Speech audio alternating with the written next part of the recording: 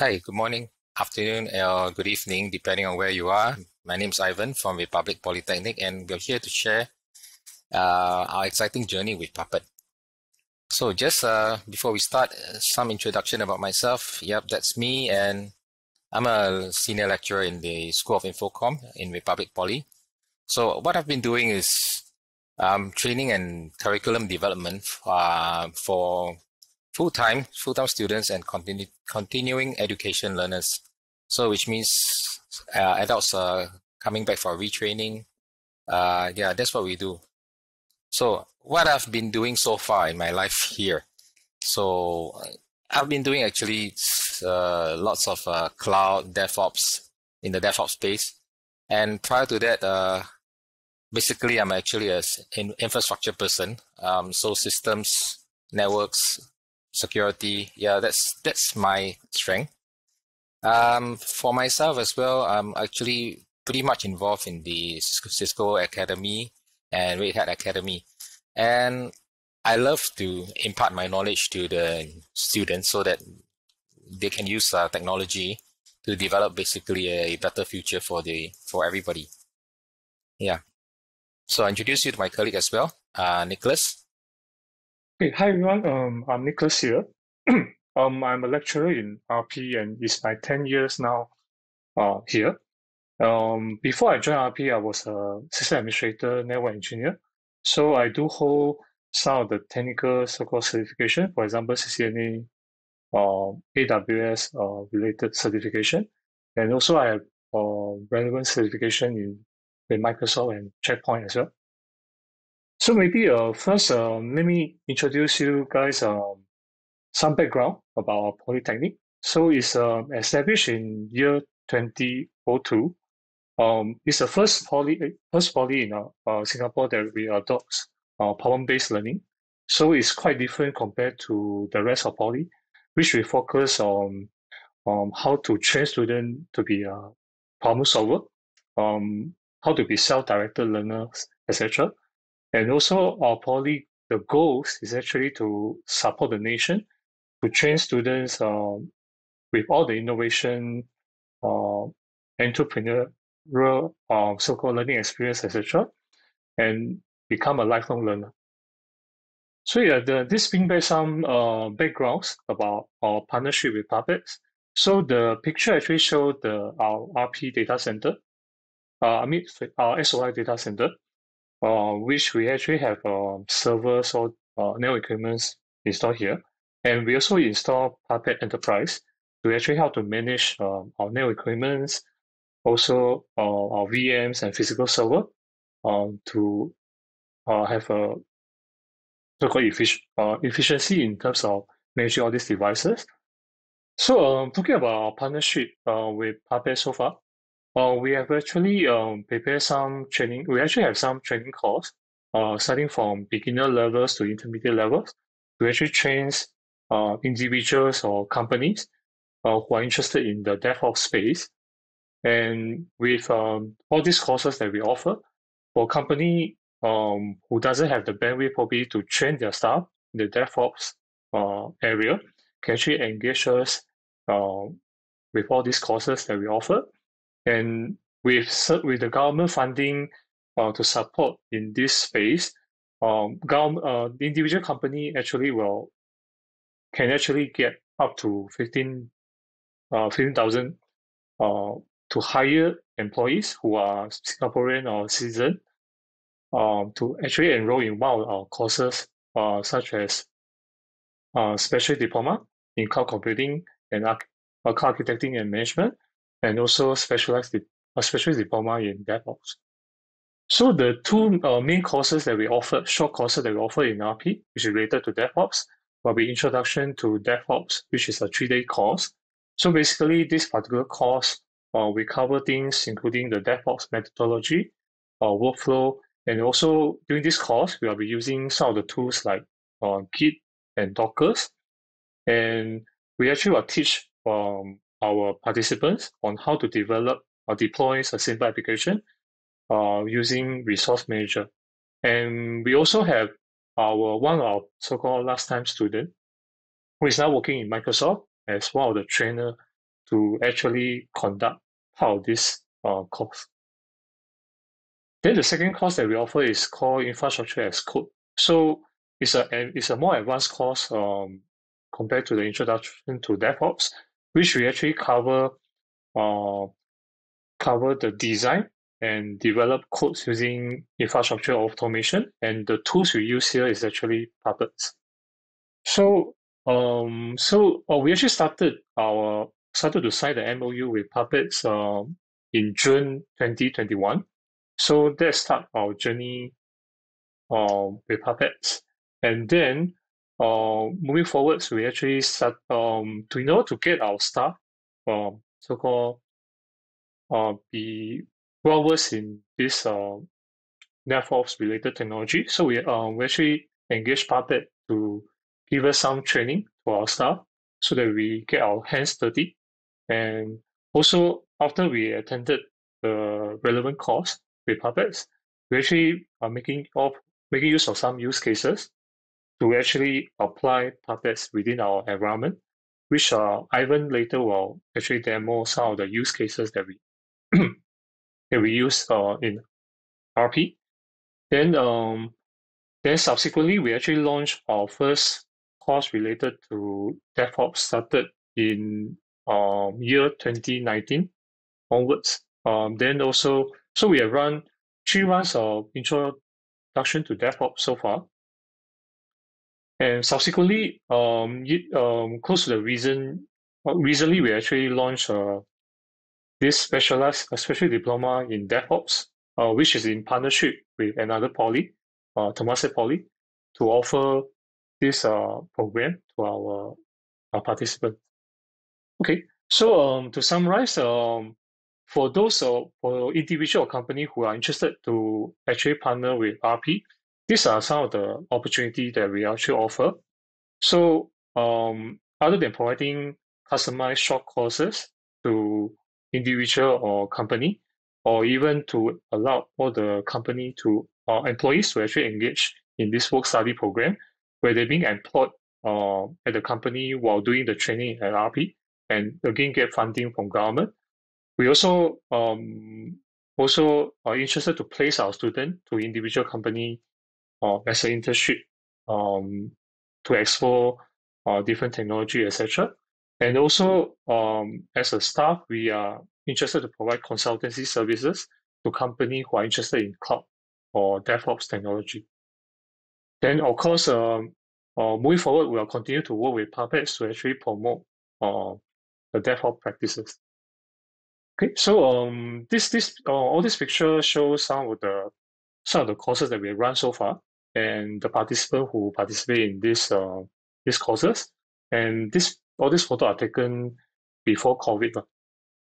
Okay, probably I want to introduce you to our problem so far in our labs. So I think Nicholas has already shared with you about how the labs look like in our mini data center for students training. So this is actually what we have inside one of the racks. Basically lots of Palo Alto firewalls.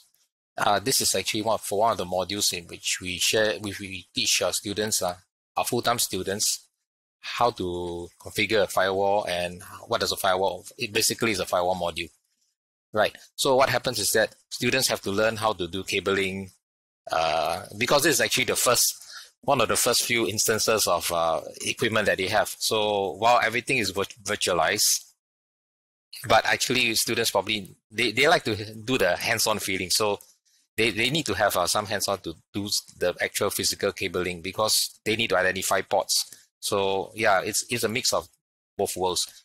So they have to actually physically cable up this firewall and set this up. So what happens is that they work on the firewall in the next lab, which is actually the SOC lab, which I'll share with you in a minute. Okay, they work on this, and they have to use the firewall to configure their rules, and depending on what is the content being taught every day, they have to mess up the firewall. Sometimes it doesn't work, sometimes, yeah, and classes run daily. So it's always like we have a challenge. We only have this amount of firewalls, and every day is a new class. Every day could be a new lesson, for example, because as the curriculum progresses, they learn more stuff. For example, one day it might be just firewall rules. The next day it might be network address translation. Next day it might be some IDS rules. So yeah, we have to have many different configuration in the firewall. So which means that it has to be reset to a different base config. So we really have this problem in managing the firewalls. So yeah, that's one of the problems that we had. And the next problem that we also have is that they have a SOC lab, which is the security lab. We have 25 desktops connected to the security information management server. What we do is that we install each desktop with Puppet Agent, VMware Workstation, Wireshark, and some RSA software. The students actually use the machines and the virtual machines inside for their lab practices. And again, we have to ensure that a clean machine is set up every day because, that actually takes up a lot of our technicians' work where they have to manually reset different versions of images. And so they have local VM snapshots. So they allow for actually the pre-set up images for the specific lesson as curriculum progresses. So yeah, this is how the lab looks like. It's just actually next door to the data center lab. So actually students actually work down here.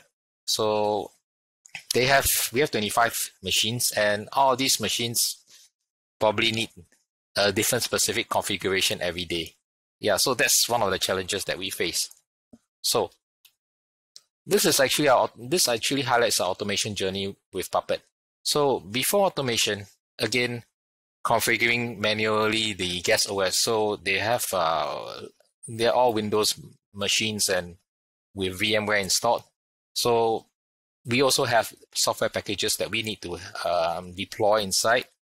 And again, as well, we also have the physical firewalls. Remember the Palo Alto physical firewalls that they do. So yes, those are actually two different classes. So what we do is we use actually Puppet's software to help us to save manpower in the configuration of the operating systems. And yeah, it actually makes it much easier for the technicians or my help to the lab technicians actually basically to prepare the images for the lecturers every day. And again, the firewalls as well is just one step reconfiguration for academic lessons. And it reduces we have problems like, for example, hey, this morning the lab is not prepared. So the students come in and say, hey, this is yesterday's class. They had the config down there, they messed it up, and then, hey, what are we going to do about it? So the lecturer basically wastes a lot of time trying to get things fixed. Yeah, so what we did, this is our back end, the two case studies that we have. So we use Puppet both actually to use to revert the Palo Alto firewall configurations back, as well as for the desktops. We actually use Puppet Enterprise, Puppet Enterprise to deal with the 25 desktops. Okay, so with Puppet Agent, they can do reconfiguration.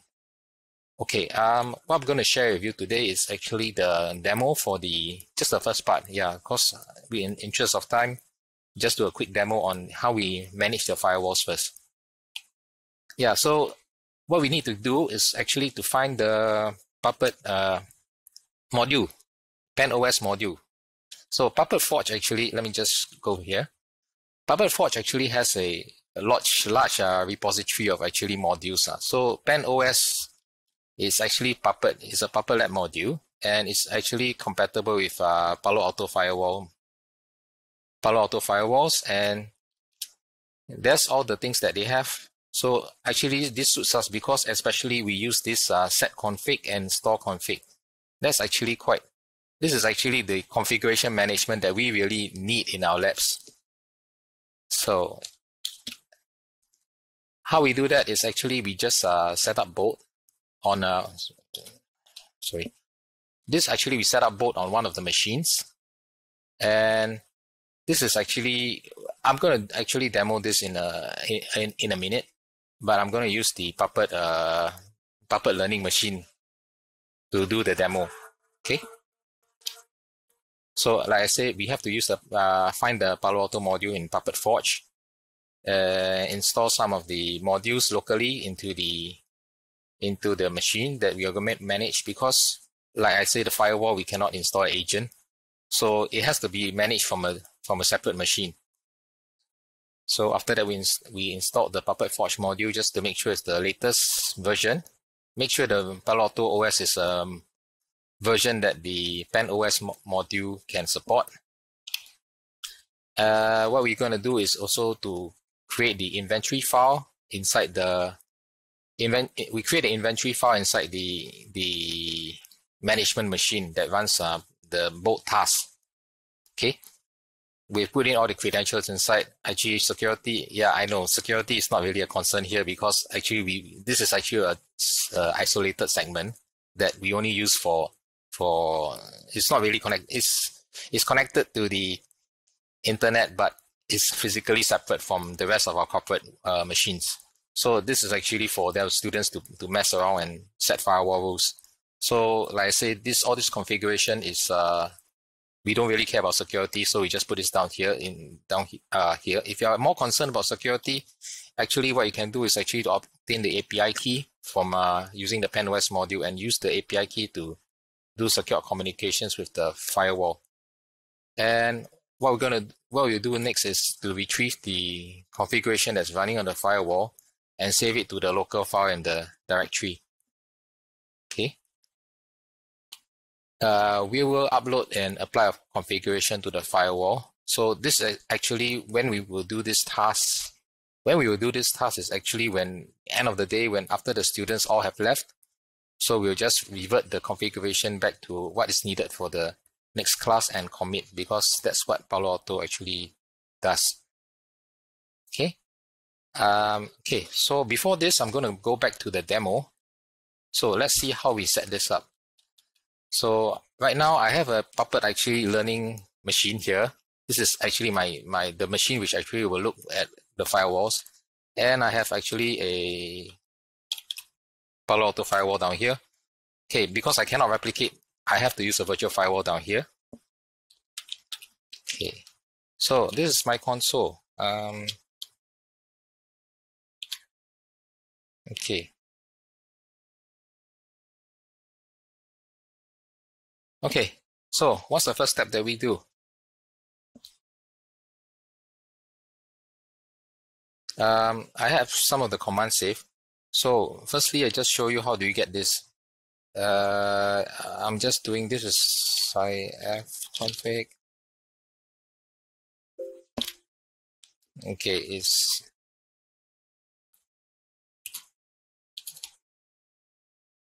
okay, I'm just connecting as a local network to the other firewall. So it's 131.133, I think is the other firewall. So let's take a look at what we have down here. Inventory YAML. Remember the inventory file, which actually specifies all the firewalls that we want to do. Yeah, in the interest of this, my local laptop resources, I only have one firewall set up. So that's what we have down here. Like I said, this is the admin password. This is where you put the stuff. So you probably need to protect this file. Okay. So what you're gonna do is get let's see, how do we retrieve this? You can get the API key. So FW01, remember you can have a target, I can have a group as well. So we can actually run this script, this bulk task, and we can run on all the machines down here in the lab. So I've just replicated only one machine. Okay, yeah, we got the API key right from the firewall. So we actually can use this to manage the firewall in Puppet Enterprise if you really need to do this and replace the credentials. Okay, what I'm going to do is actually get the configuration file. look at the PenOS module. So I'm just going to explain how this thing works. So this is actually the bulk task that we're going to run the PenOS module. And one of the, remember the methods that they have is actually to retrieve the configuration. So that's what we're going to do. Retrieve the configuration file to, I know, just a path name. So we have all these actually, we can run this down here and retrieve the configuration files. If we have a large number of firewalls that we want to manage, we actually can list down in the inventory YAML file. We create a group and they can have a directory in which they store all their individual configuration files. So yes, as you can see, it's trying to retrieve connect to the firewall, and it's going to pull out the current configuration. So yeah, while it's doing that, we just hang on for a minute, and I'm going to make the change on the firewall, which actually will allow me to show you how this Puppet board actually reverts configuration. So let me go back to the lab firewall. Okay, I'm going to do something down here. Let's just do something simple. Let's create another dummy administrator. So I create maybe fake admin, which I really don't want to have down here. Password 1 2 3 4 5 6 7. I hope it works. Exclamation mark P 1 2 3 4 5 6 7 exclamation mark P. Can we do that?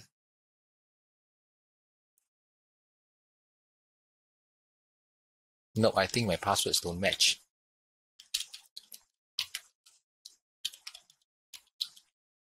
Yep, now they match. Okay. One of the sanity checks that they have. Okay, as you can see, I created another super user. No. Okay. Created another super user down here, and after that, we have to do a commit. Make sure the changes are being pushed to the firewall. So commit. And after that, I'll do a refresh, and we see that there's a new user added to the firewall. Okay.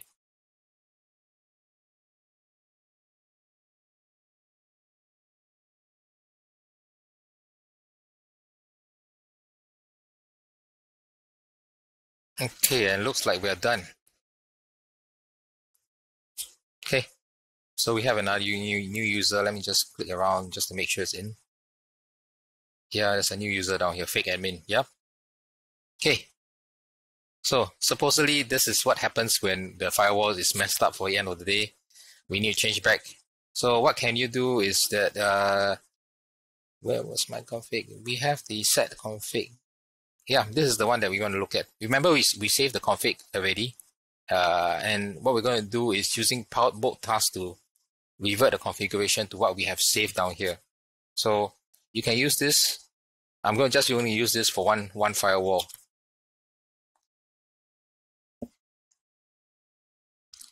Okay, let it run.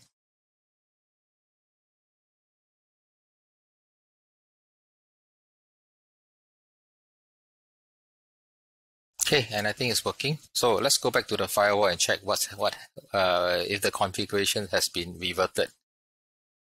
Let's go back to here. So remember the firewall is running all the time. Let's click here. Okay, click here. There we go. The admin user is gone.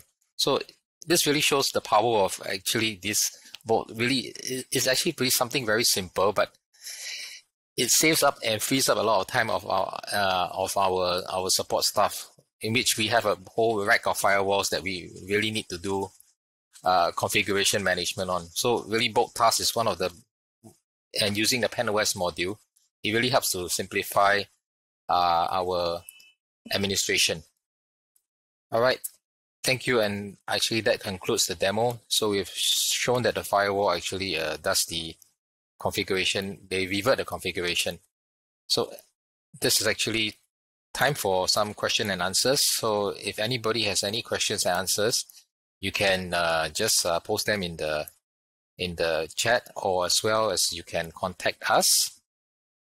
This is my email address as well as my colleague's email address, ivanwee@rp.edu.sg, nicholas_go@rp.edu.sg, as well as we have some, if you really want to have some general inquiries with us, you can just click on the link below, and they have, if you're interested in short courses, partnerships, or some training that you would like to do for your company, you can just go on there.